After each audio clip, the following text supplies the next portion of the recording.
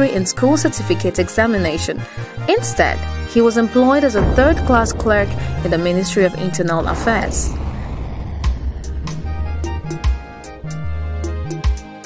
Asaido's disappointment was not enough when his school certificate result came out.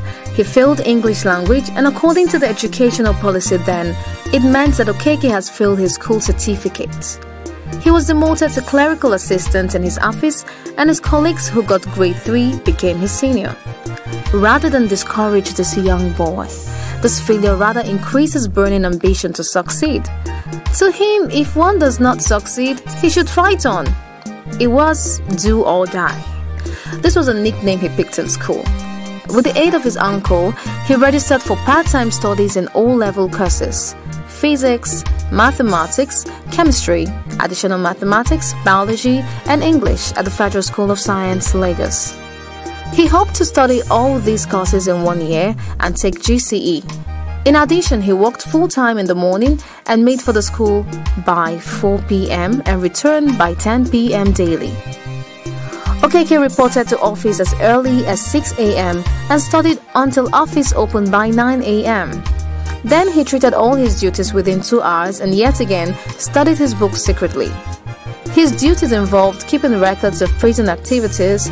He worked with people mostly from Western Nigeria. They would record names of incoming prisoners and discharge, acquittal, and transfer dates in various prisons. It was mostly an atmosphere of record keeping. He was one of the youngest employees. And so he soon became accustomed to being bossed around by older and much more qualified colleagues. He never participated in office discussion and jokes. His supervisor was aware of young Okeke's great ambition and refrained from disturbing him. This ambitious boy rarely slept at night. He studied his Nelson physics and Holderness and Lambert chemistry textbooks like novels, page by page, and worked the entire problems in these books. The greatest humiliation I had was when a third-class student, so a student who got grade 3 in school, became my boss. And I must tell you, I felt it very much. But one promise I gave him is that I'm going to teach him a lesson. And that I did. When I got a first class and got all the subjects in GCE, A-level, all A's, and then showed him my mark to humiliate him.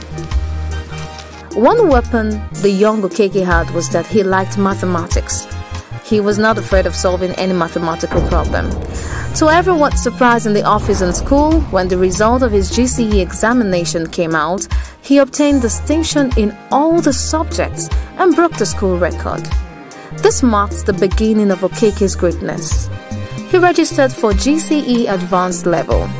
As a part-time student for the first time in the history of Science School, Lagos, PN Okeke broke record again by scoring A1 in 3 subjects at the GCE A level. With his A-level passes, he resigned his £17 job in the ministry. He was appointed a tutor of physics and mathematics as an inter-BSc holder on a salary of £25. In addition, Okeke secured a part-time evening job to lecture in physics at a salary of £15 a month. It is important to note that £1 meant a lot those days. For example, Okeke's total spending and feeding in 1 month was about £2. Okeke taught in the school for 9 months before he secured direct entry admission into the University of Lagos. Initially, he applied to read physics, but when the admission was offered, it was for civil engineering. This was deliberately done by the assessors, who were very impressed with his results and wanted him to read a better course according to them. Okeke did not consult his parents when he entered the university. He paid his fees as off-campus student from his small savings. He rented an apartment in a secondary school hostel near St. Finbar's Secondary School. Fortunately, after a chance encounter with the registrar of the university, who felt pity for him, Okeke was given a loan scholarship to move into the university hostel and stop his part-time teaching. At the end of the first year, he ranked first position in the Faculty of Science to win the University Scholarship Award. This was a great award, which entitles him to free tuition, boarding, clothing allowance, and book allowance. In addition, the university was duty-bound to sponsor his PhD work overseas after his first degree in Lagos University. Unfortunately, the Nigerian crisis of the early 1966 began. This is not an occasion to stir up emotions, but it is impossible to forget that men, women, and children of our kith and kin were taken out of their beds and slaughtered. They were massacred in places of worship, in the streets, in marketplaces, and in vehicles trying to carry them to safety. And this was how Okeke lost his University of Lagos Scholarship Award. When he came back and joined the University of Nigeria, he was forced to pay school fees. Okeke worked extremely hard to complete his third year in the University of Nigeria. He also secured a vacation job at the university when the Nigerian Biafra War broke out in 1967. Nsukka was captured at the early stage of the war, and Okeke narrowly escaped the cut-off by the Nigerian troops. He lost all his books, certificates, and all his belongings, including his precious relay bicycle. The situation worsened and the war dragged on for nearly 3 years. Okeke quickly joined research and production, mainly to avoid being conscripted into the army. There, Okeke put his physics theory into practical. He was among the Rocket and Owuniwe mass killer group. This group demonstrated that where there is a will, there is a way. Okeke was able to design rockets, bombs, and others. He was later appointed research and production airport representative, charged with the responsibility of procuring research materials. At the end of the war, precisely in 1971, Okeke took his final degree examination in physics and came out in flying colors. Even though he scored A in all courses, the university denied Okeke first-class honors for no fault of his. The reason was that there was no sufficient physics equipment that year due to war crisis. Okeke was therefore given a second-class upper division in physics and was among the best 3 in his class. Immediately after his graduation, Professor Okeke secured a teaching appointment at Immaculate Conception College, Benin City. Fortunately, 6 months later, the University of Nigeria offered a letter to him, recalling him to the university as one of the 2 junior fellows employed in physics department.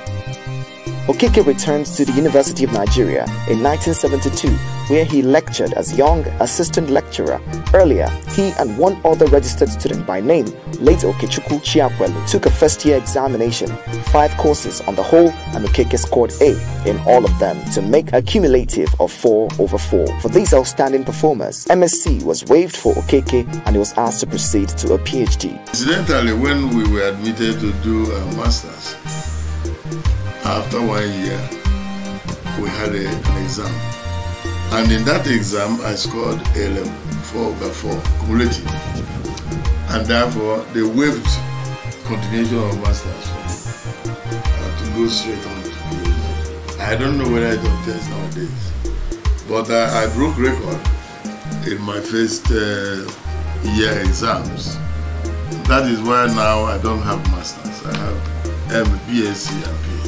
During this period of research, Okeke lectured first and second year students in both theory and practical, and had an option to study his PhD either in London, where he secured admission in Imperial College, or in the University of Nigeria, Nsukka, under the supervision of Professor F.N. Ndeli and some visiting lecturers from China and India. He later graduated as the first PhD of the University of Nigeria in December 1975. This spectacular achievement was acclaimed throughout the country.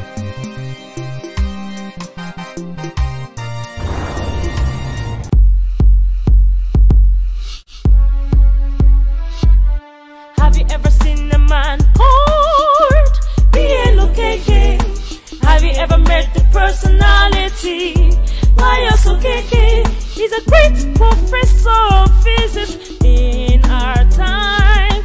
A famous space scientist we have in Nigeria. The first PhD of the University of Nigeria. The first president, African Astronomical Society. He's an astronomer, extraordinary worldwide.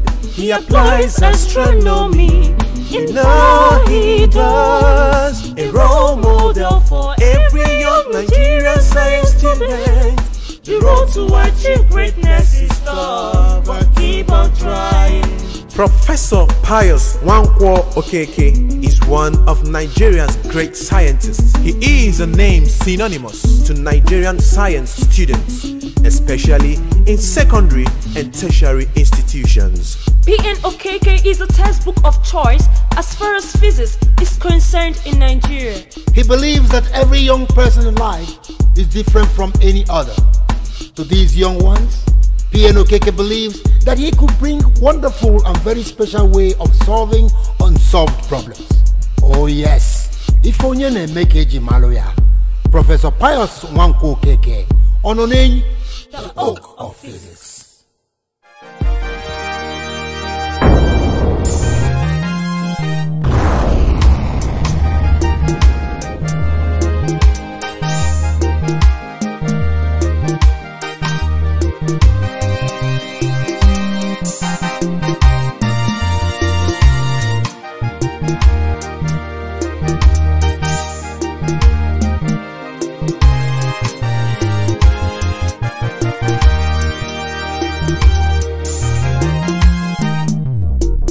He married his sweetheart, Francisca Nneka Okoye, in 1974.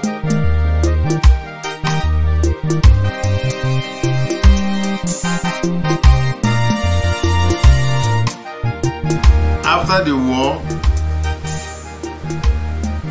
my father was worried the fact that I've not been married, and others are getting married. But that was not in my record at all. Marriage was not in fact my record. What my ambition is to finish my first degree and get a PhD. In order to satisfy my dad, I started looking for a wife from my town. And for your information, the first lady I met captured me. And they fell in love with me, and I could not escape them.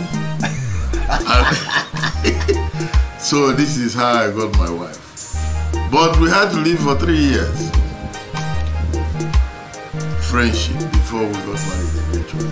When the war was over, 1970, these people, they will be going from house to house looking for, so somebody, a friend of the family, brought him to the family, and then he declared me his interest.